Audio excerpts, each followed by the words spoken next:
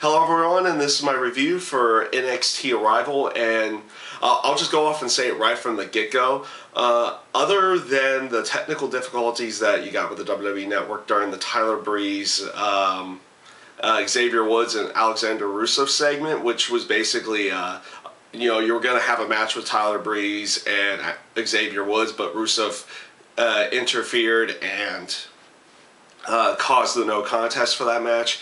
Other than that, it was a spectacular show. I really enjoyed it. It was just the three main events that they build through there with Cesaro and Sami Zayn, Emma and Paige for the women's title. And trust me, I actually like the fact that NXT calls it the women's title, not the Divas title. And then, of course, the Bo Dallas, Adrian Neville ladder match. I felt they built them up. And they built them up great, and they built them up in a more classic way. I've been watching NXT on Hulu Plus for probably about 8 months to a year at this point in time, so I knew where these storylines were going, but not with everybody who was getting WWE Network and seeing these people for the first time.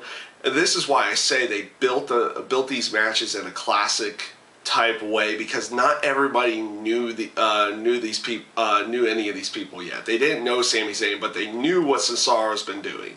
If you didn't watch the 2 out of 3 Falls match, I hope you do get to watch it at some point in time. You can go back on Hulu and watch it in full. It's a great match. Same with Paige. Most people haven't had a chance to see Paige yet. They've just been starting to see Emma. Now you get to see a different side. Basically, you did see her normal deal through Raw and everything, like her main entrance and everything like that, but you got to see the different side of her in her match in general. And same with Bo Dallas and Adrian Neville. What I'm saying, like, they built them up in a classic way. They did promos of you getting to know how their characters are and everything like that, and what they've done so far inside of NXT, and that is and I felt that was a good way of doing it, because just throwing them out there at that point in time wouldn't really get you to truly understand where these wrestlers are coming from at this point. But basically also to say, the matches with all three of them were done really well, and they gave so much time to each of the matches. The Sami Zayn Cesaro match was phenomenal. Great way to start off the show. Obviously, you couldn't end the show. It could have ended the show, honestly, but you couldn't end it because you're going with a ladder match, title match at that point. So, in all honesty, all three of their main events were the way they built them up and just the way they were performed could have ended that show.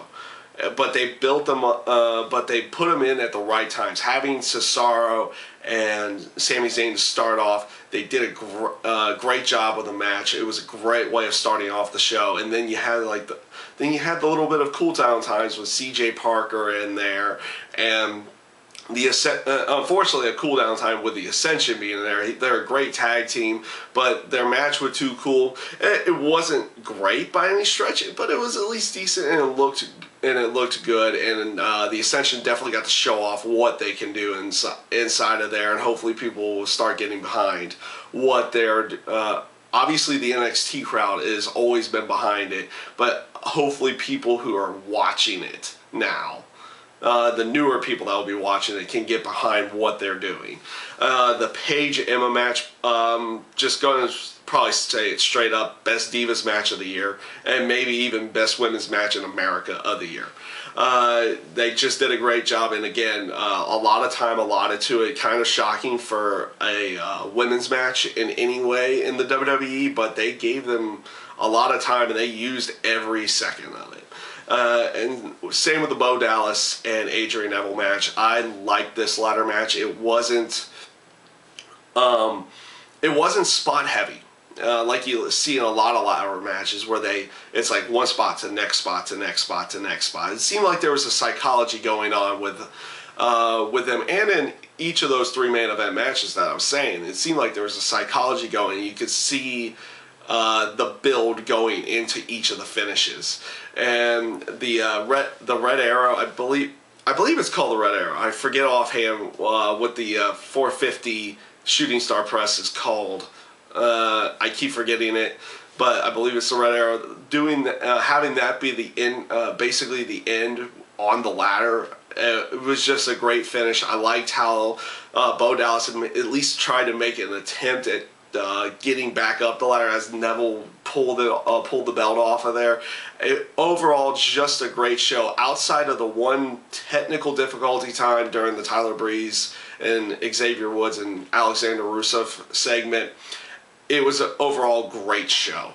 And I was really glad I did get to watch it, and hopefully, since it was a live show, hopefully with WWE, I'll get this into how I feel about WWE Network at this point in time. Hopefully, they'll be able to fix those the bugs or whatever happened during that time, so it doesn't happen during any of their other live wrestling programs, like the pay-per-views or anything like that. So hopefully bugs like that will get fixed out in the end. So that is my NXT Arrival review, and I thank you guys for watching.